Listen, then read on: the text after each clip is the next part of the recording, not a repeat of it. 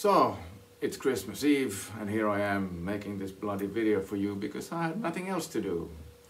There's cleaning going on at home, so I ran away.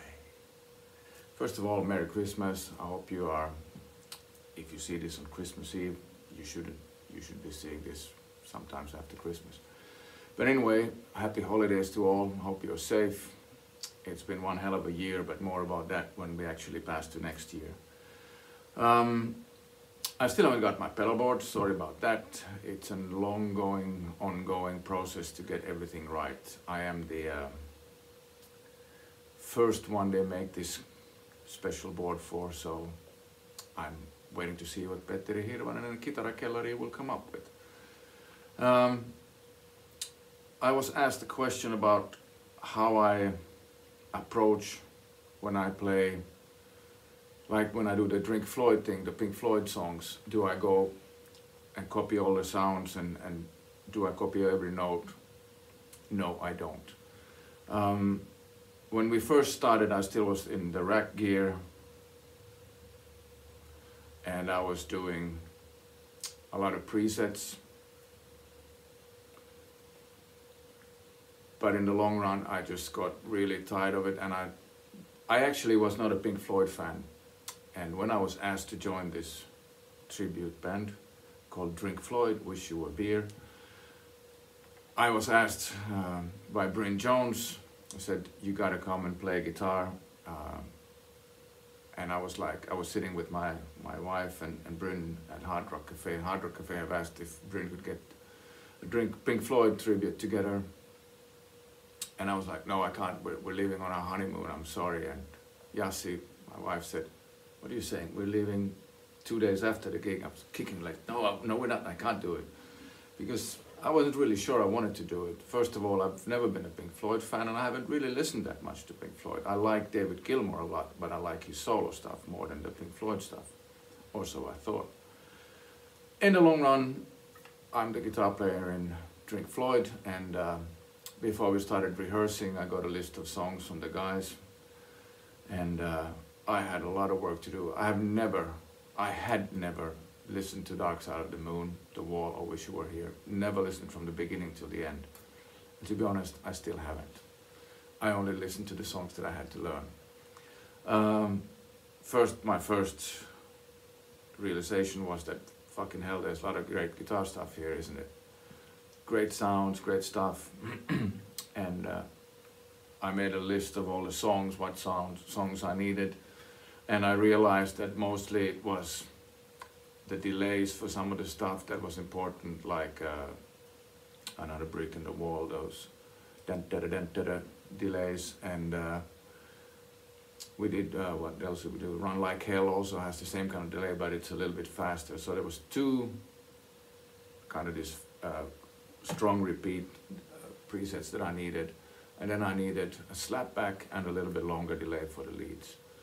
The other effects that David Gilmour used at that time mainly was a fuzz and a uni-vibe, and those things I added chorus for some parts, and then I had this Skridstrup rack system. It was great to have 4 presets for each song until I realized that he never had any of that when he played these songs, and I just went down to have a simple board now and playing mono instead of stereo, and it really worked.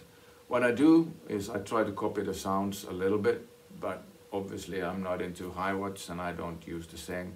One thing that I did learn that I had to get a compressor. I've never really been into compressor pedals before, so I had to learn how to use the compressor pedal at the right moments to get these certain sounds.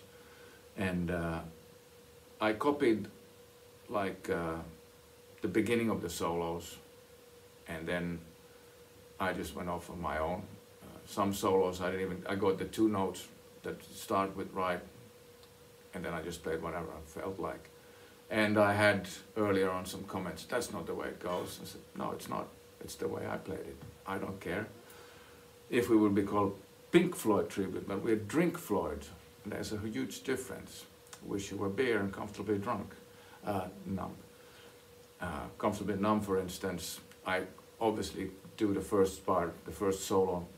In the middle, I do it pretty much note to note, not exactly because I couldn't be bothered to figure it out exactly. And then the end solo, it's just what I play.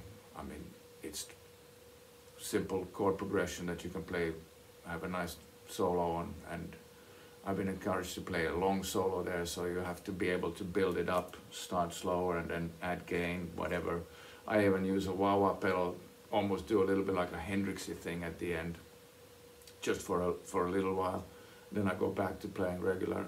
For me, I've been playing guitar so long that I just want to play so that I'm happy and enjoy playing. That means that I'm not going to copy note for note. So that's my approach to doing the Drink Floyd thing. The song in the beginning and at the end again is a song called GMT from my Melodic Relief album, and it's a tribute to Gary Moore, and you can clearly hear it's a tribute to Gary Moore. But then again, there's one faster lick that you can say, oh, that's a Gary Moore lick, but it's played in my feeling of Gary Moore. So I don't copy note for note. I used to when I was into Blackmore and Michael Schenker, and in the early days I used to copy solos note for note, but then I just gave up. Too much time. I spent too much time learning them, and then I just figured I could just play and improvise. So a shorter one episode or chapter now, because I gotta run home and pack some presents. Be good. I'll be back maybe before New Year's. Hopefully, we'll see. I have some ideas what to do. Maybe I even have finally my pedal board. Anyway, enjoy the rest of the song. And as a bonus, I realized I have one Strat I hadn't presented for you. And this is the one. Okay, here we go with yet another of my guitars, which I kind of forgot about this one. I've had it at home, and that's where I played the most. Kind of the one that I use at home when I play electric, and I've written quite a few songs on this actually for the last albums too. This is an Italian-made, handmade guitar called Paoletti, not spaghetti, Paoletti. The special thing about this guitar is that the body is made out of chestnut, which is supposed to be 120 years old, from old wine barrels. Chardonnay, Pinot Grigio, I don't know. But it's quite lightweight, and it's super acoustically vibrant. It really has a big tone, just acoustically. And I've used this for a lot of the Drink Floyd gigs, and Clockman pickups, all pretty standard stuff. Great guitar. Should take it out more.